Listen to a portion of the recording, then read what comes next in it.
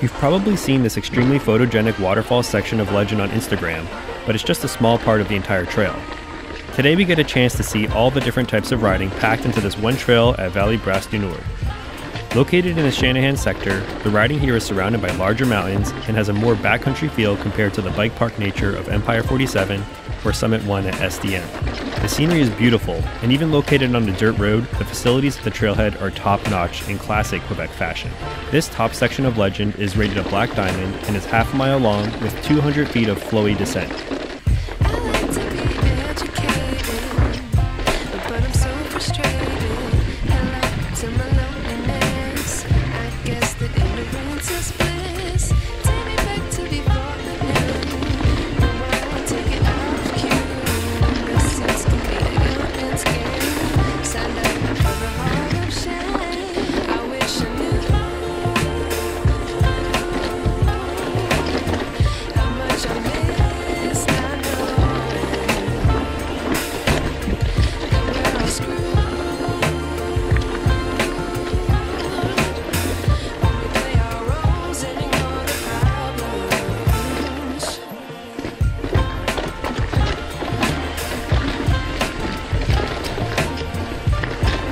Once you get to the top of a pretty steep, techie climb, you'll see a fork where you can choose a single or double black option. If you choose single black, don't worry, you won't miss seeing where the waterfall section is. We rode the double black side, which had a few features that required some scouting before sending blind.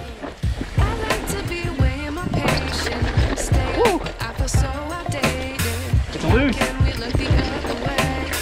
It's so loose.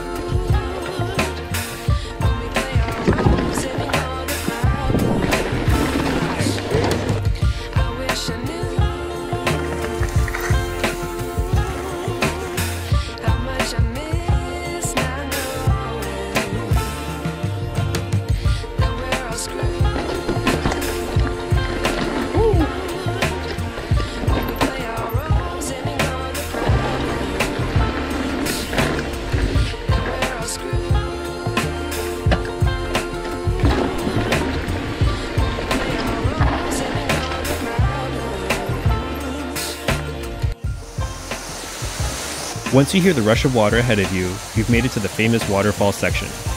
Luckily, all the bridges were dry when we rode here, and after the first steep drop-in, the trail isn't too difficult.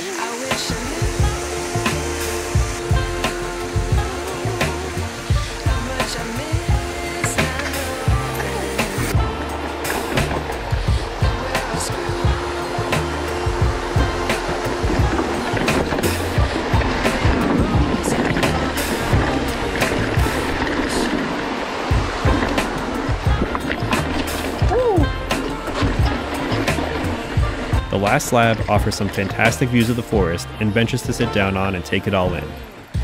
Whoa. It's quite the view. We headed over to Octopus and Kraken after this for the best flow trail I've ever ridden. I have a separate video of that you can check out.